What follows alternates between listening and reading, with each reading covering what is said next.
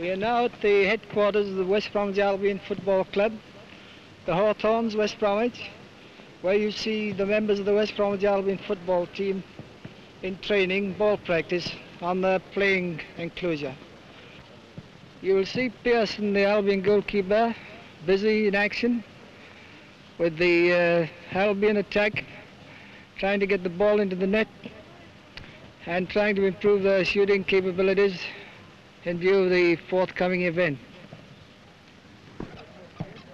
Now this is the West Bromwich Albion team that defeated Everton at Old Trafford, the identical 11. First, Harold Pearson, the goalkeeper.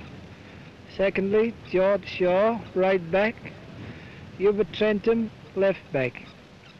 Tommy McGee, right half back. Richardson, centre half. Edwards, left half. Tommy Glidden, the captain of the club, at outside right. Joe Carter at inside right. Richardson at centre forward.